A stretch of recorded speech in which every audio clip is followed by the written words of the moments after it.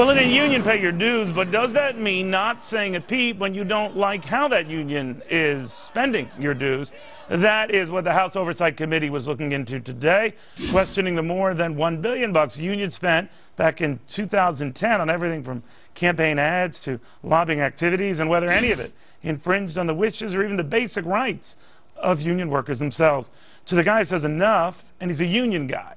With me now, Terry Bowman. He's with the United Auto Workers Union, testified on Capitol Hill today.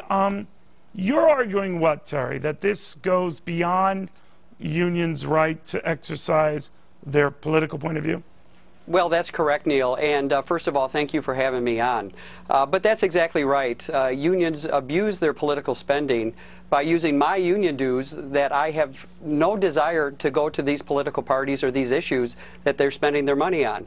And I have to I have to pay those dues as a condition of employment. And it's about time that myself and other union workers who do not agree with our union officials that our union dues are stopped being used for political purposes. What kind of reaction do you get within your union when you say that kind of stuff? Well, believe it or not, I get more support than not. Of course, there are the dissenters of what I actually fight for, and they can be quite vocal. However, I am finding more support out there for my position. And my group, I formed a group called Union Conservatives, then really that there's dissenters out there. So I think there's a growing movement of not only conservatism, but even Democrats are believing that the union officials don't have the right to use our union dues for all of these far-left political activity. So when they come back at you, Terry, and say, well, we're doing this for your own good, we're advancing your issues, we're helping you to secure your job, to secure your needs, and without this, you'd be in deep doo-doo. What do you say?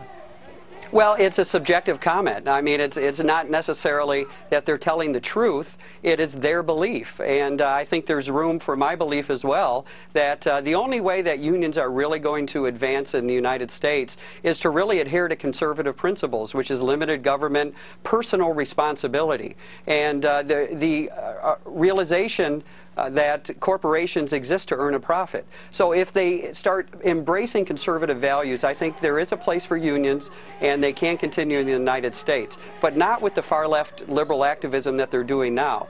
Union membership is way down, and it has been for a long time. So something needs to change.